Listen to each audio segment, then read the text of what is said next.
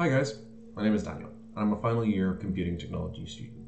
Many of you may know me from being chair of the D&D Society, which I've grown to become the SU's largest non-academic society. But today, I'm running for VP of the Belfast Student Union.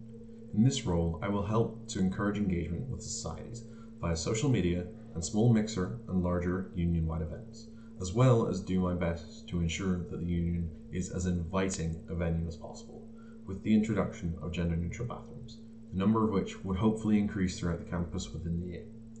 I've loved working for and with the SU over the last 4 years across multiple roles: committee member, course rep, and the Belfast Society rep for the SU Society Management Committee.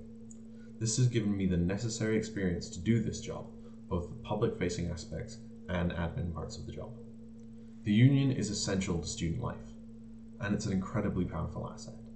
I know we all care about it so much. So together, let's make sure it doesn't go underutilized and make student life better. And don't forget, Dan's the man.